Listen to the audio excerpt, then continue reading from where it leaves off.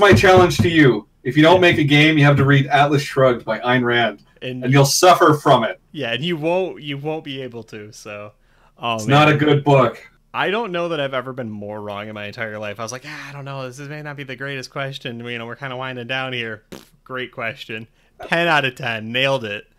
To take the Ayn Rand game design challenge. Yeah, right? Make a game or read Atlas Shrugged. You say that, but like...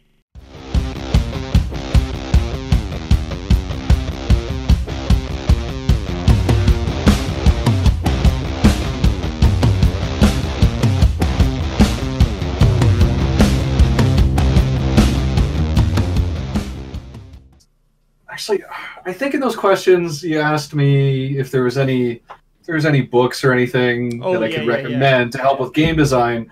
I didn't really have a good answer there. I think I said, find influences outside of gaming, which is a good answer, and that's a big part of what I do.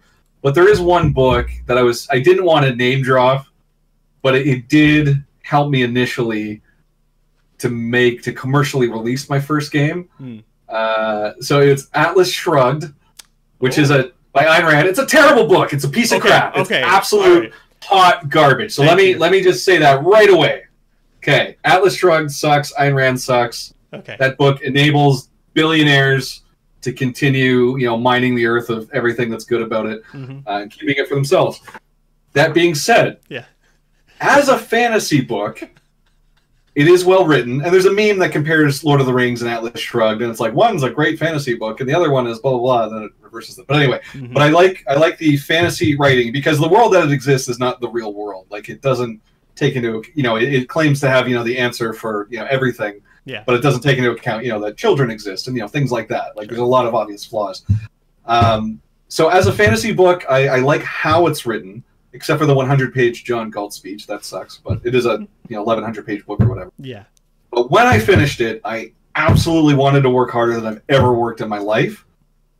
And, that definitely stuck with me. So if you want to drill it into your brain to work hard, it's a good book to read. Even though the protagonist starts off a millionaire owning a train company. Right. That doesn't matter. Just another of the many flaws. Sure, right. But, and because... It was BioShock. I was playing BioShock, and it was like Andrew Ryan was based off of Ayn Rand. But Andrew Ryan was the villain, and I wasn't picking that up when I was reading the book. And I was like, this is a great book. I love this book. I want to work so hard. Right.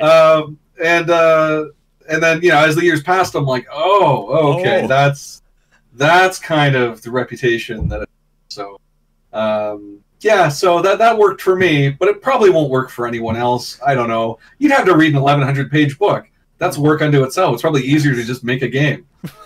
So that's my challenge to you. If you don't make a game, you have to read Atlas Shrugged by Ayn Rand, and you'll suffer from it. Yeah, and you won't be able to. So it's not a good book.